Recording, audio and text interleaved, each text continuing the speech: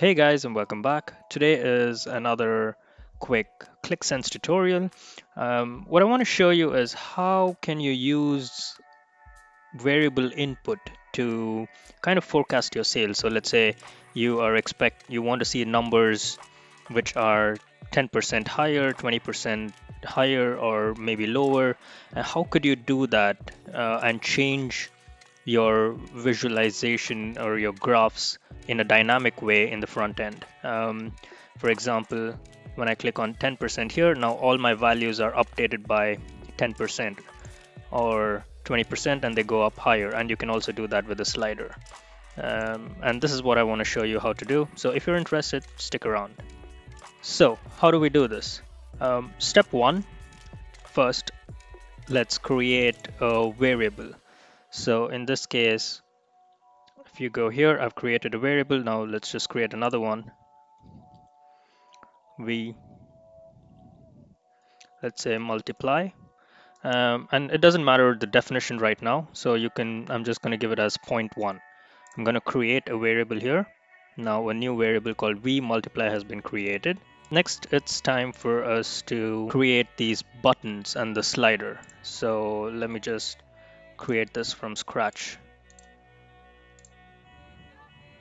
So we go to custom objects, variable input, and we put the variable input here.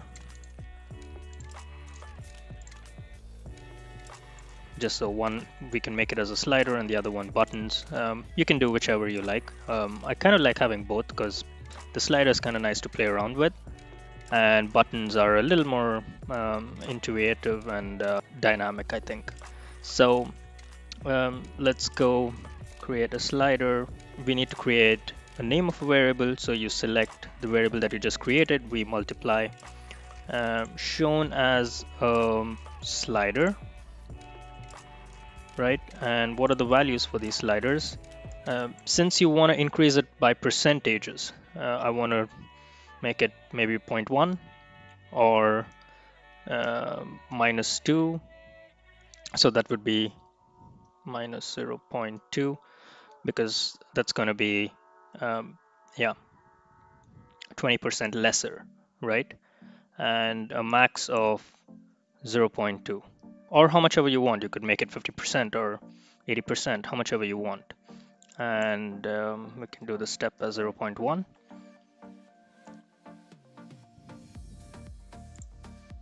So we have our slider here. Next, you want to, let's just create the same way. Let's create a button.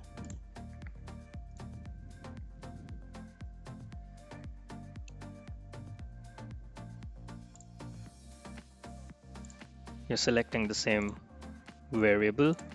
Input type is button. Yeah, let's keep it as rows. Fixed values, and I'm gonna add different values here. So minus 0.2 first, and I want the label for this to be minus 20%.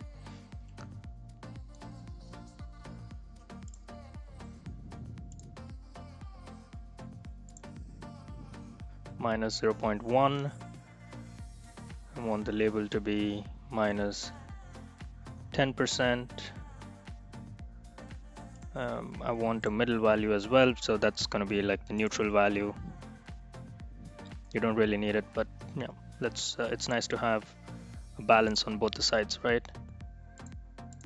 Next, 0.1, that would be your 10%. Again, you can do how much ever you want. Maybe you want in 20% increases or even lesser. You could do that. Next, you do 0.2, 20%. Right, so I think this is right. So now the buttons work. You see the slider moves, or you can just move it because these are both linked to the same variable. So as you move the slider, the buttons would automatically be engaged. But as you can see here, nothing is changing in your measure. So you need to add that to your measure. So let's go to our measures here.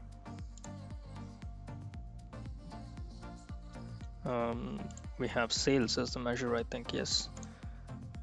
right? So this is what I had before. So let's just do it again. So sales. Yeah. So what you want to do is you want to multiply the sales with your button value. So since your increments are in percentages and it's 0.1, 0.2, let's first multiply it by 1 because that's 100%. Addition, and then put in your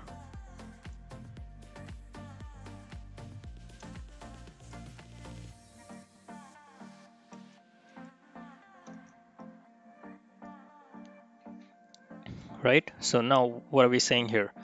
Sum of sales multiplied by 1, so that would be normal, or 1 plus v multiply, and v multiply keeps changing based on your buttons, so it would change to 0.1, 0.2. So it would be, if you're increasing it, would be 1 plus 1.2, so that's 1.2, which would be 120%. So it's a 20% increase, right? Or minus 20%, so it would be minus 0.2.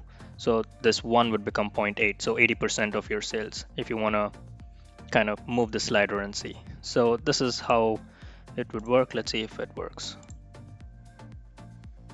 So you're done. Now you're at 0 and you want to move to 10%, and you can see that the numbers have changed. From for Chateau de Villa it's 87.8, but if you have an increase of 20%, then it would be 95.86. And this is kind of nice to know, because if you have a reference line here and then you want to increase and see where, if your reference line is like maybe your capacity, then you could maybe increase your measures to see when, how much increase would actually lead you to touch your capacity levels. And that's quite an interesting thing to know. So I hope this helps you. Follow for more ClickSense tutorials, and see you in the next one. Peace.